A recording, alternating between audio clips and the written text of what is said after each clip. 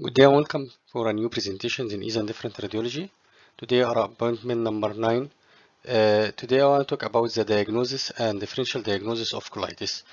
My presentation today will be fast because I will mention only the differential diagnosis and how can you remember this differential diagnosis of the colitis.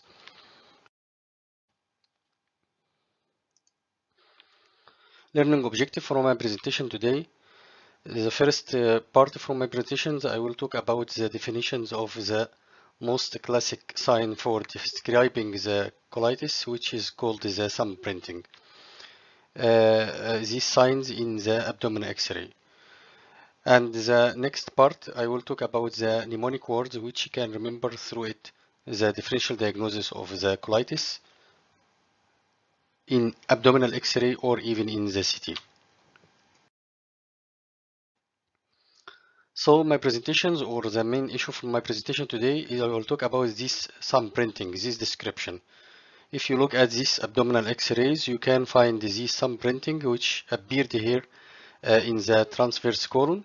And this thumbprinting occurs due to the thickening of the large bowel haustrations that project into the gas-filled lumen.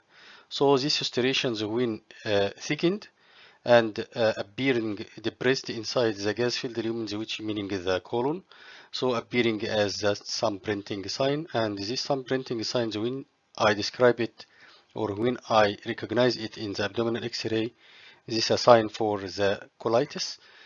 And now we will talk about the second part from my presentations. What is the meaning of colitis, or what is the meaning of this thumbprinting or differential diagnosis? So as I described before, thumbprinting on abdomen X-ray, thumbprinting occurs due to the thickening of the large bowel haustrations that project into the gas-filled lumen. Thumbprinting is considered the classic sign for diagnosis of any type of colitis, as I'll mention now in my differential diagnosis. Again, this is another image of the thumbprinting. Look at the historal pattern when thickened and projected inside the lumen of the colons, causing decreased diameters of the caliper, and also these projections which representing a thickening is due to thumbprinting or due to colitis.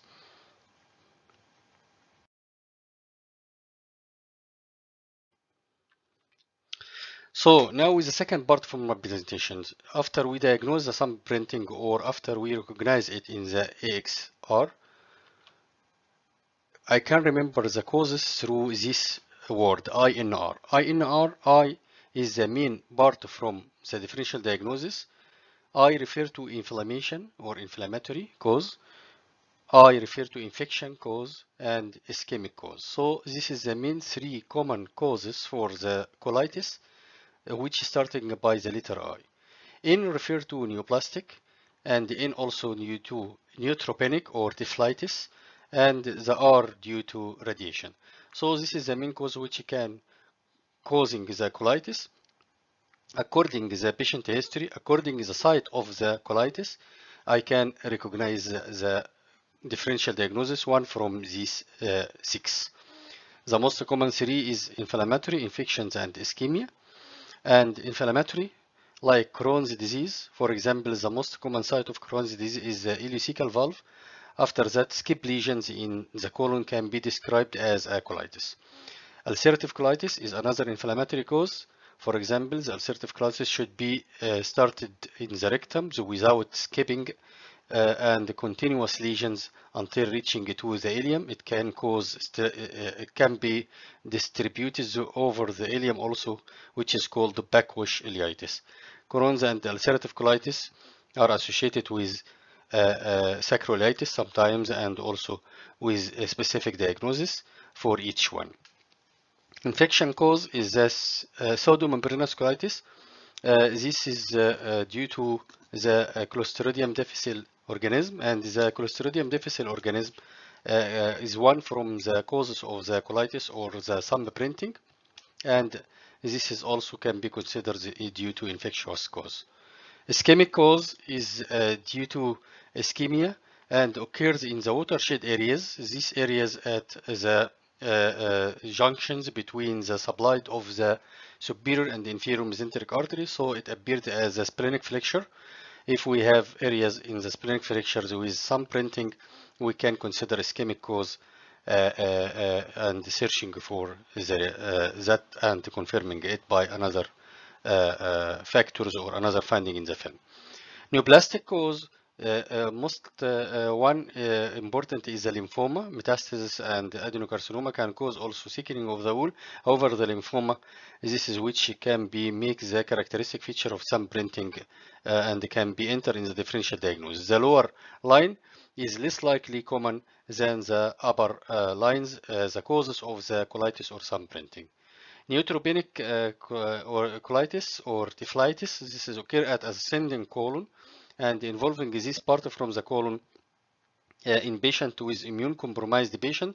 So those patients which have radiotherapy due to any cause or which have any cause of immune compromised can occur some printing at that area, ascending colon, and it is called as neutropenic colitis or typhlitic colitis. Radiation also can consider as a cause according to the history of radiations at the prostate, for example, or cervical cancer. Any radiations at the pelvis can cause some printing, and some printing in due to radiations occur at the rectosigmoid area. So as we described, the area affected, the cause can be differ and can be according to the site of the lesions also can be discriminating the cause of the sun printing.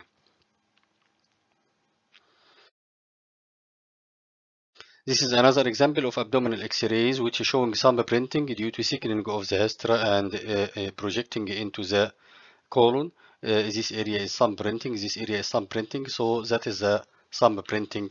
As I mentioned before, some printing can considered as a classic sign for diagnosis of any type of colitis which mentioned in the previous slides. At the end of my presentations, I hope I provide you with clear knowledge about that some printing and also the mnemonic word which you can remember the cause of some printing according to the site of the lesion and according to the cause can describe the differential diagnosis. Thank you very much and have a nice day.